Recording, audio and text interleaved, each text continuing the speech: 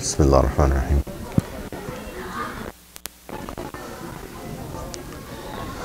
الحمد لله وكفى وسلام على عباده الذين اصطفى أما بعد فأعوذ بالله من الشيطان الرجيم. بسم الله الرحمن الرحيم. والذين جاهدوا فينا لنهدينهم سبلنا سبحان ربك رب العزة عما يصفون على المرسلين والحمد لله رب العالمين. اللهم صل على سيدنا محمد وعلى آل سيدنا محمد وبارك وسلم. اللهم صل على سيدنا محمد وعلى آل سيدنا محمد وبارك وسلم. اللهم صل على سيدنا محمد وعلى آل سيدنا محمد وبارك وسلم. Allah subhanahu wa ta'ala, He revealed in the Quran, يا أيها الذين آمنوا اتقوا الله حق تقاته ولا تموتن إلا وأنتم مسلمون. Allah subhanahu wa ta'ala said what could be translated as, O you who believe, يا أيها الذين آمنوا اتقوا الله, have fear of Allah, be conscious of Allah subhanahu wa ta'ala. Taqwa is a little difficult to translate, but the idea is to be conscious of Allah subhanahu wa ta'ala, conscious of the potential for punishment and hope for mercy from Allah subhanahu wa ta'ala. So Allah subhanahu wa ta'ala is saying, have taqwa of Him, taqullah haqqa tuqatihi, as it is His right that we have taqwa of Him. That's Allah subhanahu wa ta'ala's right. وَلَا تَمُوتُنَّ إِلَّا وَأَنْتُمْ مُسْلِمُونَ. Don't die except as Muslims. Don't die except as Muslims. And it's kind of a strange thing to say in a sense, because none of us know when we're going to die, right? Like, that's not something that's in our knowledge, when we're going to die. But Allah subhanahu wa ta'ala is giving us an order related to that moment of death, that we have to be Muslims. And so, what do you think we could do? I mean, the only thing I can think of, you guys tell me, the only thing I can think of is just to make sure that you're always in a state of Islam. That you're Muslim and that you're always doing everything you can to be in submission to Allah subhanahu wa ta'ala. Today is a special day for our community. If you haven't heard yet, there was a tragedy in this community. There was a young sister 1 week ago today. Just like right now we're having the men's halaqa, the youth group is going on, there's the girls youth group, the boys youth group, all that's going on. Exact same thing was happening last week, except there's one difference this week, is that one of the girls from the youth group, she's not here now. She was here last week. She was laughing, she was playing, nobody thought anything was wrong, and then she passed away. I think the next morning, I believe. And today was the burial. Today was the burial in Livermore. And the sister's name is Najiyya, Al-Khalifah, from the Khalifah family. Her father, brother Abdul Haq, he's a member of this community. Her mother as well, member of this community. And it's a tragedy for our community. This happened. So I wanna number one, let everybody know that happened. We should do dua for the girl. May Allah subhanahu wa ta'ala grant her maghfirah and rahmah, make her grave a garden from the gardens of Jannah. May Allah subhanahu wa ta'ala make it peaceful abode for her till the day of judgment. May Allah subhanahu wa ta'ala grant sabr to the family. May Allah subhanahu wa ta'ala make it easy for them. And I want to just share a few reflections and then just open it up for discussion. A lot of things happened today. My daughter, Sister Najiyya rahimahullah, she was in the same youth group as my daughter. And so my daughter obviously was very affected by this. And and my wife actually teaches for the girls' youth group. And so Sister Najiyya rahimahullah, she was in my wife's class as well, I think last year. So it affected our family a lot, obviously. So a lot of emotions, and then alhamdulillah, Allah subhanahu wa ta'ala gave us tawfiq to allowed me to take time off of work and then attend her burial in Livermore. And so in that process, many things happened. It brought back a lot of memories for me, because we also had a baby that passed away, And then the whole time I was at the cemetery, I kept remembering that, kept reminding me of that, having to bury my own child. And I'll share a little bit about what happened there. And so it was very intense. And then at the end of it, I had a chance to see Brother Abdul Haq and say salam and offer some dua. And he said some very deep things as well. MashaAllah, very strong brother. My wife had the chance to see his wife, alhamdulillah, the mother. And she said, MashaAllah, they're a very strong family. May Allah subhanahu wa ta'ala protect them and keep them strong, inshallah ta'ala. And so I'll share some of those details if that's all right with you guys. That's all I had in mind really for today. Is that cool with everyone, or okay? So the first thing, I wrote down a few notes. So like I said, we heard about it. It was a massive shock to us. But when I was at the cemetery today, I started reminding me. I was actually talking to another brother from our community here. We were both there, just waiting for the burial. We were chatting about it, and it reminded me of one of the hadith of the Prophet sallallahu alaihi wasallam. And my understanding is that the Prophet ﷺ drew a line. So you can imagine like drawing a line in the sand, right? It's like a straight line. And he indicated that these are the aspirations of people, right? Everybody has aspirations in their life. I'm going to do this, I'm going to do that, I'm going to start a business, I'm going to own this kind of car, I'm going to travel here, I'm going to travel there. All kinds of things. People have aspirations in their life, right? It's normal. It happens. So the Prophet ﷺ drew that line, and then he drew another line cutting through that line. Cutting through the first line, and indicated this is death. Death. It comes, people have all these plans and aspirations for their life, but then Allah subhanahu wa ta'ala decides, whenever He decides, it's time for a person to go, that's it, it's over then. Doesn't matter what your aspirations were, that doesn't stop anybody from their death. And that's just reality. And so when we're in these kind of situations, it should be a reminder to all of us what life actually really is about. It's okay, have all the aspirations, alhamdulillah, we should do that actually, that's a normal thing to do, we should all do that. And that's just part of being a human being, that's part of how you live your life. But always we should keep in the back of our mind that the real point of this life is actually Allah subhanahu wa ta'ala, and our passage, our means, our road into the afterlife is death. That's the only way to get there. Right? You can't get around that. Al-maut tuhfatul mu'min. It's in the hadith of the Prophet sallallahu alaihi wasallam. Al-maut tuhfatul mu'min. Death is a gift for the believer. Death is a gift for the believer. And that reminds me of what Brother Abdul Haq said to me at the cemetery after he buried his daughter in front of me. We were at the cemetery. Have you guys been to the Livermore Cemetery? You've seen it, right? It's a beautiful landscape, especially today. There's clouds and the way the light was shining, and it's green grass. It's a really gorgeous area. And we're there, but here we are dealing with something very painful. In fact, there were two burials actually. We did the first one, and then the second one was Sister Najiyya rahimahullah. So we buried her, and then afterwards we were saying salam and du'as to the father, Brother Abdul Haq. And I myself was getting personally very emotional, because like I said, it kept reminding me of my baby that passed away. That was a long time ago. That was about 13, 14 years ago. But he was very strong, mashallah. He was very, very strong, alhamdulillah. And went to say salam to him, and a couple of my buddies were there too. They're both from this community as well.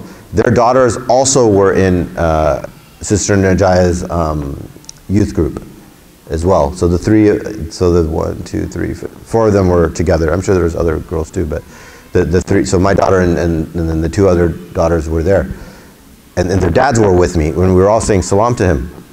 And so we told him, our daughters were with your daughter in the youth group, and his face lit up, and he said, I love MCC and things like that, mashallah. And so we're really happy to hear that. And then he said this statement that it really hit me hard. He said, of my 5 kids, she's the one I don't have to worry about. And he pointed to his daughter's grave. Of my 5 kids, she's the one I don't have to worry about. Why? Because she died at a young age. She died as a Muslim, right? What was the ayah? Ya ayyuhalladhina amanu taqullaha haqqa tuqatihi wa la tamutunna illa wa antum muslimun. She died as a believer. So she achieved the goal, alhamdulillah. It's such a young age. You know, so on the one hand, it's tragic. It's, you know, it's so painful. On the other hand, it's a relief. That's what her dad is literally told us. She's the one I don't have to worry about, because he knows how she died. It's the other kids that you have to worry about, that how are they going to grow up, what's going to happen to them, bad influence, good influence, all those things we have to figure out. Yeah? I'm saying, obviously we should be thankful to Allah subhanahu wa ta'ala. And that's another lesson. When you have that kind of a tragedy, Allah subhanahu wa ta'ala sends that kind of test to you. One of the lessons is that you appreciate what you do have. You know, that's what happened to me. Then, you know, my other 2 kids, and I was like, alhamdulillah, I have 2 more kids that are still living. That's a blessing of Allah subhanahu wa ta'ala. But at the same time, we should appreciate that when your child passes away, that child becomes a means for you to get to Jannah, inshallah ta'ala. And that's a hadith of the Prophet ﷺ as well. That, you know, your child, if somebody's child dies, my understanding is child dies still as a child, and then on the day of judgment, that child then holds on to the parent and says, Ya Allah, you didn't let me spend time with my parent in the world, so now I'm not letting them go. They come with me to Jannah, inshallah ta'ala. Right? So it's a lot of lessons for us. You know, he, like I said, he was very strong.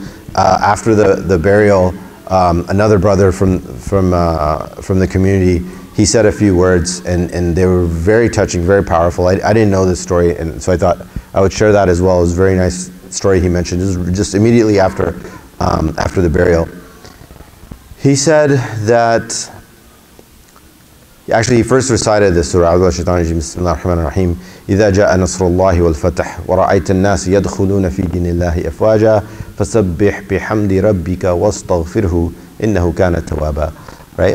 I'm sure everybody knows this surah.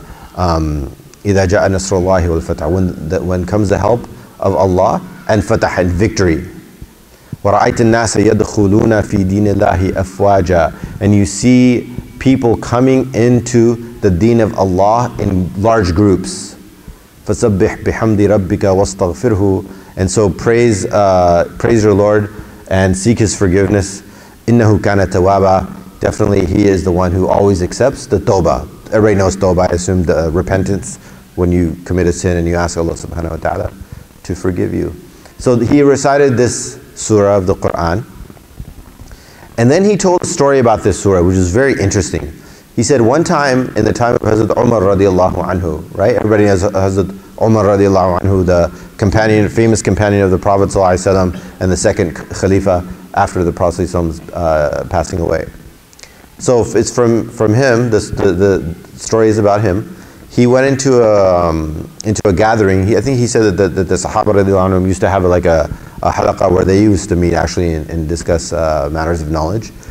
And when he walked in, there were other older men, Sahaba who were men, you know, like older. And he walked in with Hazrat Ibn Abbas radiallahu anhu, who at that time was very young, very, very young. And so the other Sahaba objected. They didn't like that he was bringing in somebody so young into their gathering.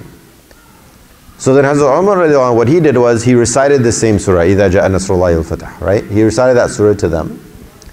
And then he asked each of them, what do you think this means? How do you understand this surah? So they all started sharing their understanding. And it was all about, I'm sure, does everybody know that surah is famous because it was revealed at the time when the Prophet ﷺ had opened up Mecca, right? That's my understanding as well. Yeah.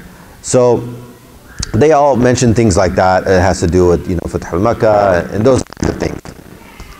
Then he asked Hazrat Ibn Abbas radiallahu anhu, what do you think it means? What's your understanding? So then he explained, as a very young Hazrat Ibn Abbas radiallahu anhu, he said this surah is an indication from Allah subhanahu wa ta'ala that the Prophet ﷺ has completed his mission and Allah subhanahu wa ta'ala is going to be calling him back to himself.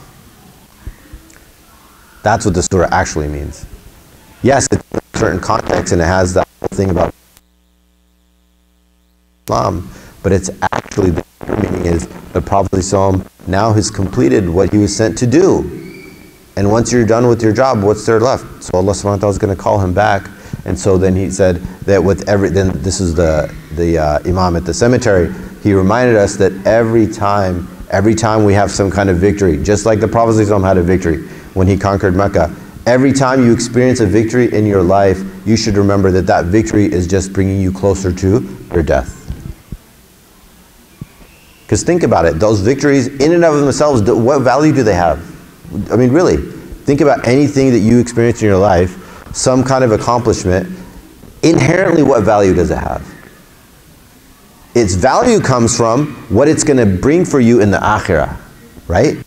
It's just a process of getting you closer to the reality of our existence, which is that we're going to die. Allah subhanahu wa ta'ala is going to judge us. And inshallah ta'ala, man qala la ilaha illa dakhala al-jannah, inshallah ta'ala we end up in Jannah.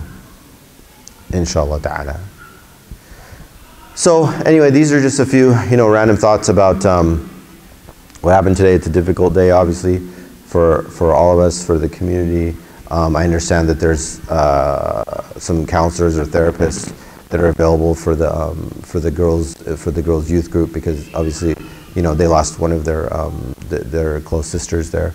But that's really all I had to share. I think we have about 15 minutes. I'd like to open it up now. If anybody has anything that they want to share, any words, I'll leave it to you guys, inshallah ta'ala.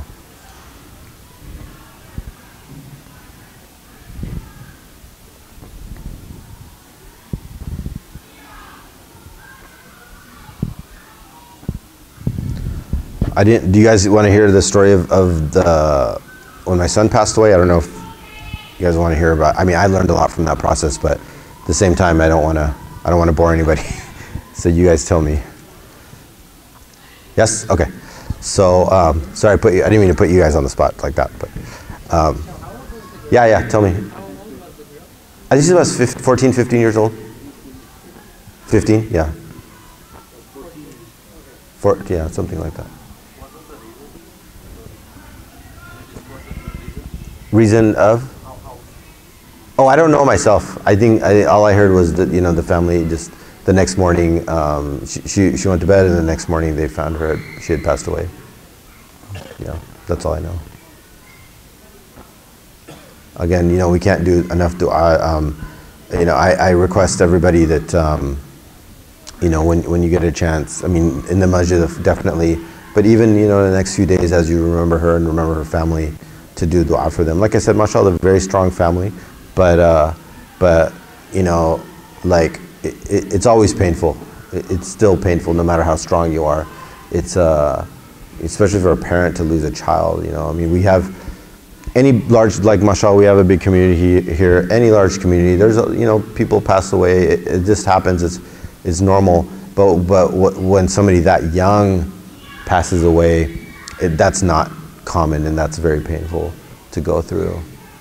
Yeah. So you say your daughter is kind of a fear for it? That's it. Yeah. Kind of a fear, so Yeah. for us, it's hard to imagine for some, because they're in the States, we know like young age, 4 or 5 years old, they don't remember things that happened, how they remember, but at that age, I have no idea how they respond. What's their emotions? 15, 14. Oh, like my daughter, you mean? Your daughter or friends or around. Yeah, I think it's the same. I mean, when she first. We know how to cope with it. Right. Yeah. Like someone close, but we grieve, but we know how to cope with it. What would be the reaction at that age? Yeah, I lost contact, but I have no idea at that age. How do you respond to that? Yeah, I mean. Affect them? Because a lot of times, in general, in the U.S. now, whole couple, I hear a lot of times things like that happens. They don't say, "Oh, there will be counselors available," right? Yep. I think that's more of. I mean, in Islam, that's not how we grew up. Like somebody died. Sure. you don't tell, oh, we have always someone there, right? Right. Because people just cope with it. Yeah. Now it's becoming more, or kind of a common practice, or like when some tragedy happens, Right. around the years, at school or anything, they're always like the counselors. So how effective is that? How can it help with kids' independence? Sure. Yeah, I know what you mean. I don't know what's going to happen. I think they're doing the counseling right now, but I can just tell you what I saw. You know, they seem to have, they obviously were very shocked and sad and crying and things like that. But then, like, in my daughter's case,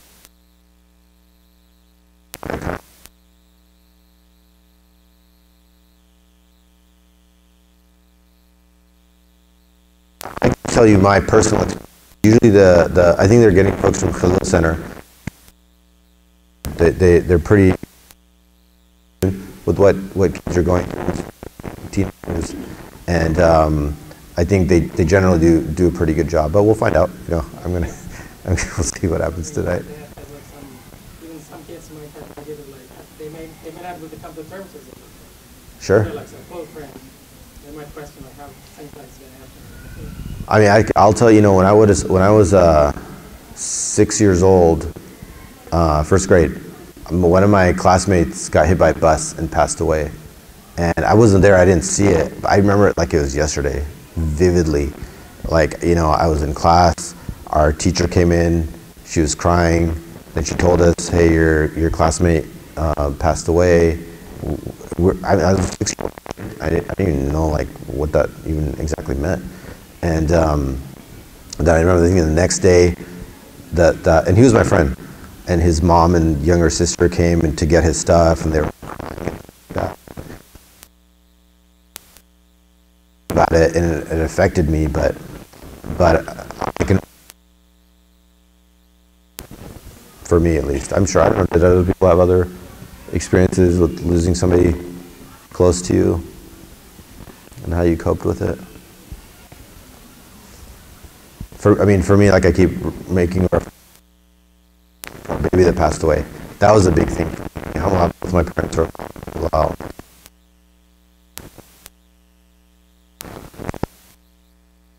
Losing a child, that's just at a totally different level. Because, you know, the whole time, because what happened, just really quickly, he had a genetic disorder, so we knew 6 months into the pregnancy that he was going to pass away. But we didn't know how bad it was, actually. Initially we didn't know that he was going to pass away. We just thought he was deformed. Later on, I think maybe a month or later or so, then they said, no, he has this very severe condition. He's going to probably pass away before he's even born. And that just totally messed us up. I mean, I could not think straight. I was a wreck. And he lived for 19 days, and then he passed away. And that was really, really hard, because in those 19 days, you know, you think to yourself, Ya Allah, take me instead. I mean, you can't even help it. You just all you're thinking is, even though the child, he was super deformed, that's why he passed away, because his heart, I mean, every organ was deformed, including his heart. And his heart had, I think, 2 or 3 different deformities. Any one of them on their own would have been fatal for him. So that's why they told us he probably won't even be born alive. And anyway, he was born alive though. And then he lived for 19 days. But in those 19 days was enough to get attached to him, you know? So that's the other reason I was so like sad at the cemetery. I thought, subhanAllah, this family spent whatever it was, 14 years with their daughter, and then Allah subhanahu wa ta'ala calls her back. I mean, that's really tough. That's really difficult.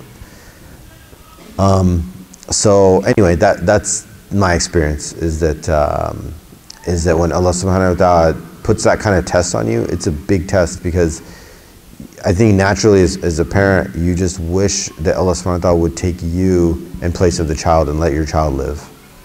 But at the end, but that's what Islam is all about, right? Islam, submission to Allah subhanahu wa ta'ala. So anywho, that's how I understand it. But like I said, I'd love to hear your thoughts, and you know, yeah. Someone asked the question how she passed away, so she had asthma attack and had issues. Oh, asthma attack, Allah Akbar. She had Allah yarham. She had the condition before. I don't know much. Subhanallah. Yeah. So yeah. Again, you know, we should all try to do dua for her and for her family, inshallah ta'ala. What else? Brother Sidi? Any words for us? Oh, that's okay. We're just talking about the, you know, Sister Najiyya rahimahullah and her passing away and doing dua for her. And yeah, beautiful family, mashallah. Sorry? I mean, yeah, it is. It is. Yeah. Yeah, if you see her, hopefully, I mean, I'm sure they're very busy right now, but hopefully her father will be back in, you know, the next few weeks, inshallah. We can all try to, you know, comfort him and offer our dua to him in person if we see him. Brother Abdul Haq. His name is Abdul Haq, mashallah. So, yeah. What else?